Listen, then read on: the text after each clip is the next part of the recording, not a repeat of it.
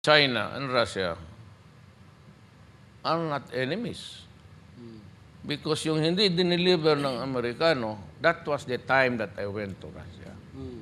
Only to ask President Xi Jinping, give me a credit line kaya wala ang pera. So I'd like to buy the guns which were not delivered by America. So, sabi ni Xi Jinping, okay.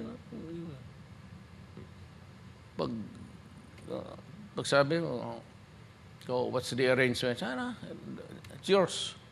I'll deliver it. Do not have to get it.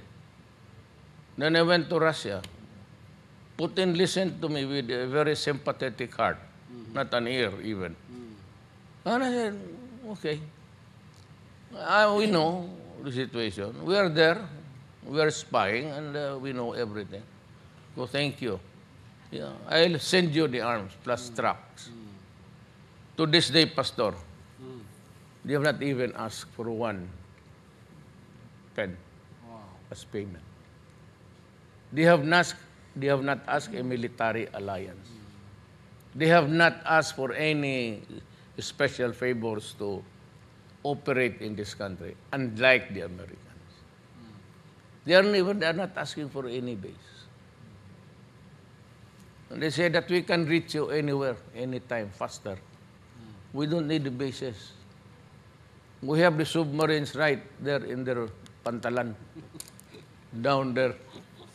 So, kaya kaibigan ko lahat. But yung sa Amerika naman, dahil kay Obama, I'd like to remind the Americans again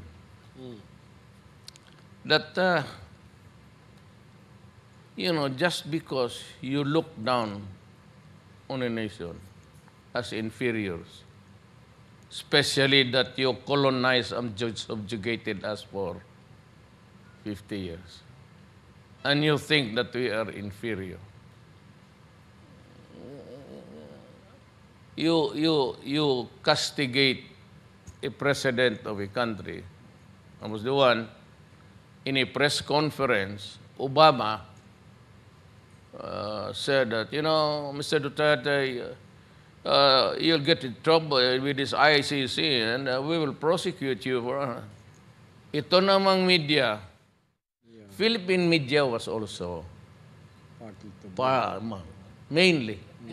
Yung mga kalaban ko, yung si Otso deretso, naana sa impyerno.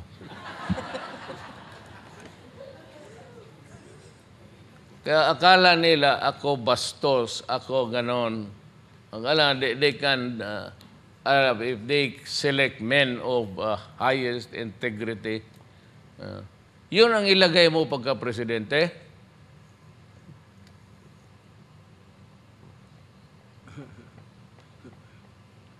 Wala.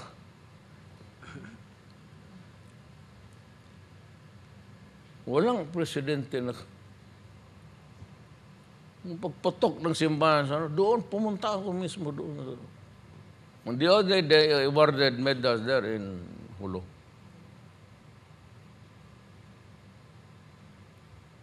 I really don't know kung itong mga itong tapos na lang ilang term na, hindi mo lang makakita ko ano ang tausog. What's the culture of the tausog? What's the subculture? We have the culture because we are all Malay. Indonesia, Malaysia, and Brunei, at saka Philippines. That's why we look very similar.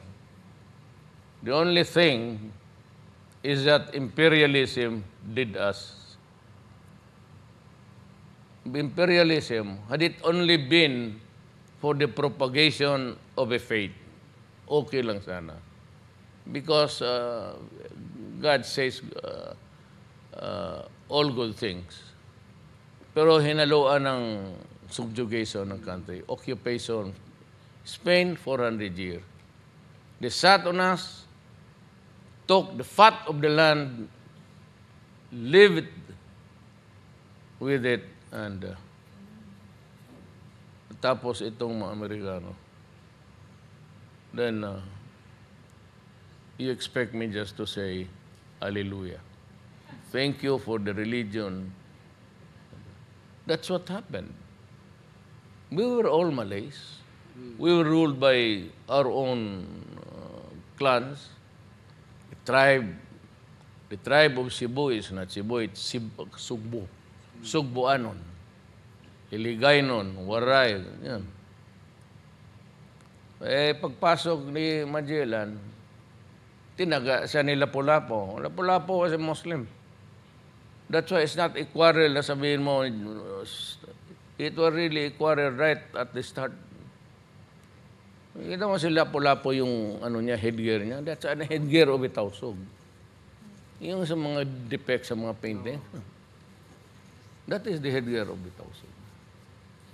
Nauna in trickles, nauna ang evangelization ng Islam by almost 100 years.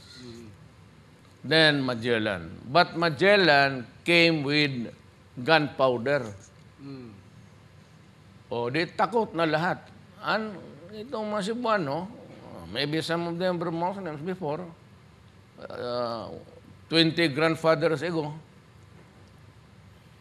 kung karap po naman kanyon, pag tinamaan ka, wala na makita. Kurog ang... That's the story. Huwag tayo mga. That's the story of Malaysia, the Dutch taking Indonesia.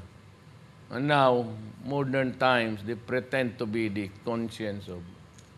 They want me to appear in the International Court, Criminal Court, before a panel of judges who, for all I know, you were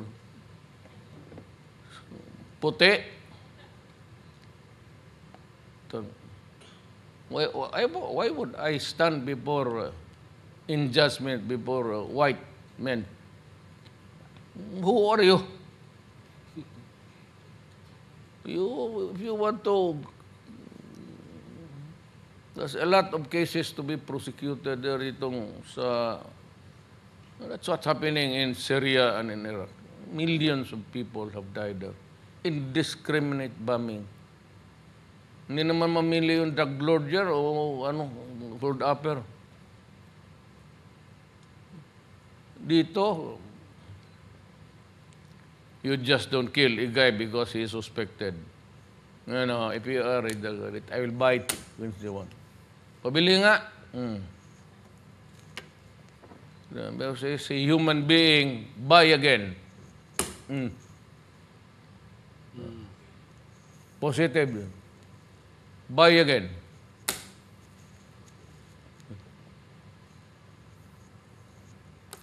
Human right.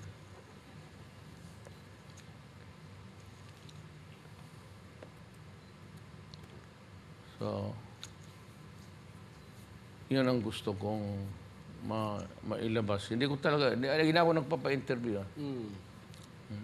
Choosy ako, choosy.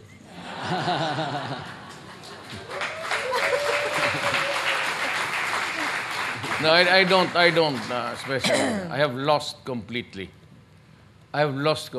trust in Philippine media. Hindi na ako. After all the trash that you have read, all of you,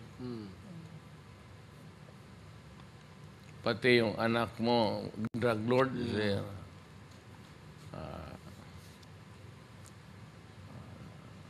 sila lang may sabi na there will be a reckoning. Sabi ng Magdalo, oh well, sabi rin bang bilog man itong mundo. The reckoning came. I don't know if Senator Go is here. Senator, kindly show your face even for a moment. So that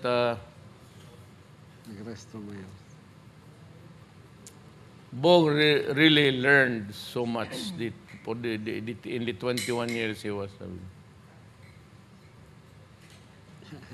Tindog rin. Pasalamat lang.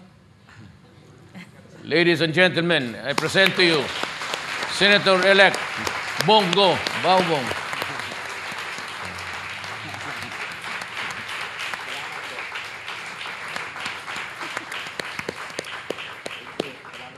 So, you are only senator-elect, not yet a senator. When you are a senator, you will be invited to take part here. In the meantime, you wait. Ready daw mo? Hindi ka matagal ng medyas.